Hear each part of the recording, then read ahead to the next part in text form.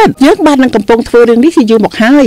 តែពេលនេះយើងទទួលបានការយកចិត្តទុកដាក់ចូលរួមពីគ្រប់ផ្នែកទាំងអស់ហើយយើងត្រូវតែក្តាប់យកឱកាសនេះខ្ញុំគិតថាអ្វីដែលសំខាន់បំផុតនោះគឺសហភាពអឺរ៉ុបដែលបានផ្ដល់នូវធនធានដ៏សមរម្យមួយសម្រាប់ពួកយើងធ្វើការងារនេះ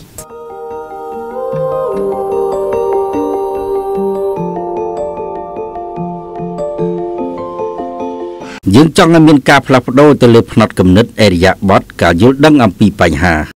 ហើយយើងផ្ដោតលើអំពើហិង្សាលើស្ត្រីនិងកុមារីព្រោះយើងមើលឃើញថាអំពើហិង្សាមានផលប៉ះពាល់ជាច្រើនទៅលើការពង្រឹងអំណាចស្ត្រី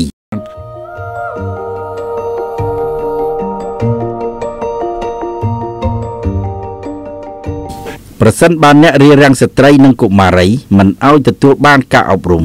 នោះវាជាទម្រង់នៃអំពើហិង្សាលើស្ត្រីនិងកុមារីហើយប្រសិនបើអ្នកបំបិទសិទ្ធិក្នុងការទទួលបានការថែទាំសុខភាពមាតានិងសុខភាពបន្តពូជនោះក៏ជាអំពើហិង្សាលើស្ត្រីនិងកុមារីដែរដូច្នេះយើងត្រូវលុបបំបាត់ឬគល់នៃអំពើហិង្សាលើគ្រប់រូបភាពលើស្ត្រីនិងកុមារី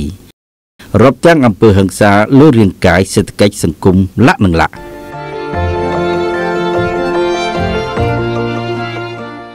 កម្មវិធីទាំងអស់នេះនឹងត្រូវអនុវត្តនៅប្រទេសណាដែលកើតមានករណីនេះច្រើនហើយយើងនឹងរិះរកវិធីផ្សព្វផ្សាយសារនិងដាក់សម្ពាធលើអ្នកបង្កើតច្បាប់និងអ្នកធ្វើសេចក្តីសម្រេចចិត្តទាំងអស់ធ្វើយ៉ាងណាបញ្ចប់រឿងនេះឲ្យបាន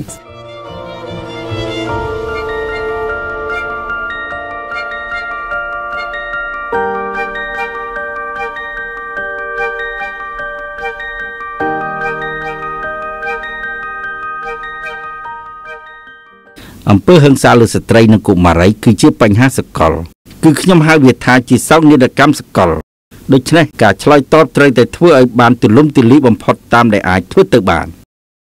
ហើយពីមួយចំនួនទៅមួយចំនួនតែមានការផ្លាស់ប្ដូរនៅអ្វីដែលអាចទទួលនិងមិនអាចទទួលយកបានទាំងអស់គ្នាត្រូវនិយាយរឿងនេះចេញមកហើយខ្ញុំគិតថាពេលនេះក៏មានបរិសុទ្ធជាច្រើនដែលប្រឆាំងនឹងអំពើហិង្សានេះដែរខ្ញុំគិតថាវាដល់ពេលហើយ